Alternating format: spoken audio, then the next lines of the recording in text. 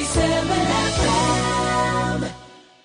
Along with Jordan Murray and Justin Falk from the Belleville Senators. Guys, have you been enjoying your stay with Belleville so far? Yeah, I like it here. It's my second year here, so... You're showing Justin around? It's tough with the kids, you know. He's got a pretty hectic life. He's got 3 children. Yeah. But, yeah, whenever we can, we'll get out and do some stuff in the community. But, yeah, it's been great so far. Justin's from a small town called Snowflake in Manitoba. Very small town. You said you wanted to get out and get right to having a family. Found your wife on MySpace, had 3 kids. Boom. Career, and you're on your way. I'm cruising away, running away with life here, and enjoying all the beautiful amenities Belleville has to offer. Well, now that the weather's starting to melt, there'll be a lot more for the kids to do too, right? There's a beautiful Batawa ski hill there, and obviously the parks in Prince Edward County.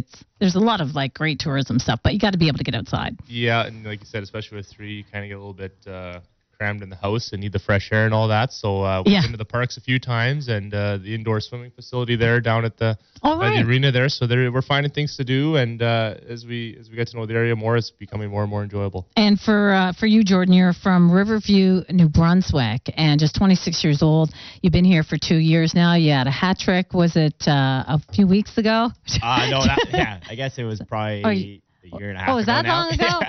You're due for another one then. Yeah. What's holding you up? Maybe What's tomorrow. going on? It's a hard sport, you know. It's tough to score goals. You had a big one the other night there for the boys. No, for the B. That's the model. We got to get that trending around here a bit more. But yeah, just that night was kind of everything was going in for it. It was pretty cool. My parents, my grandfather were in town too. Oh, so. That's amazing. That's great. Do both of you have a chance to have your families in at all? I know there's some opposite ends of the country.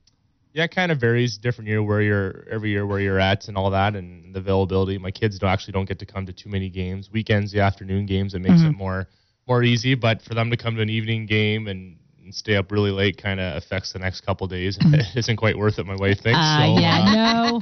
But it's always great when family can come in, and for that to happen for Murray here with his family in town to experience something like that. That's very rare in this sport, especially for a defenseman. That's pretty cool for him. Any quickly, we'll just ask you one last question. Any words of advice for young kids that are kind of, because there's plenty of kids, if you haven't seen around the outside ring, just admiring you and inspired by you. You have any kind of words of advice to little guys who are just learning how to play hockey or coming up in the little leagues? I think the biggest thing is you're never too good to learn new things. Having a guy like Falker here this year, he's played almost 300 NHL games.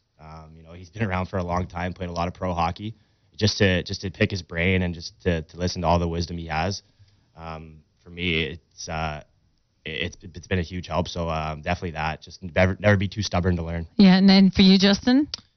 Yeah, I agree with that. And to kind of piggyback that, not to be too stubborn to learn, but to know when it's time to take a break. And we're kind of getting to that time of year as a young kid. I think a majority of us as hockey players growing up, we put the skates away come spring, and we pick up the golf clubs and the ball glove and stuff like that. And I think kids are getting forced or pushed into more and more by their parents to play hockey 12 months of the year and to burn them out and all that. And I just think that to grow the overall athleticism of a kid and to keep the hunger and the excitement to just to play a lot of sports and to have fun and make it fun. That's great. Thanks, guys, for coming in today. I wish you all the best. It was great meeting you both.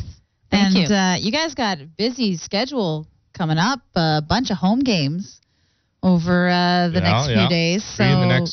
Three of the next 4 days or whatever at home here. So hopefully a lot of people will come out and support the Belleville Senators and for the B. Always. Good luck. Alana, you ready for news? I am. Let's get to it. Behind. Now, another update from Quinty's